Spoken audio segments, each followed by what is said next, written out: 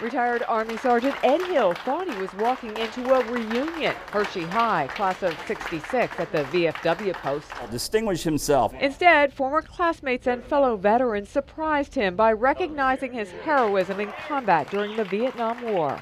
Private First Class Hill was at the point position. The ceremony rectifies a glaring error, presenting Hill the Bronze Star with Valor, an award he earned but never received a half-century ago. They pulled a fast one on me and surprised me with this, and it's really pretty special.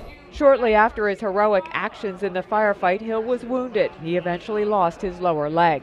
In the years that followed the war, paperwork was lost until Colonel Tom Fosnot discovered what Hill was owed. He had not ever been officially awarded a distinguished citation. This is the Bronze Star with V for Valor. Finally, after all these years, the medal is right where it belongs.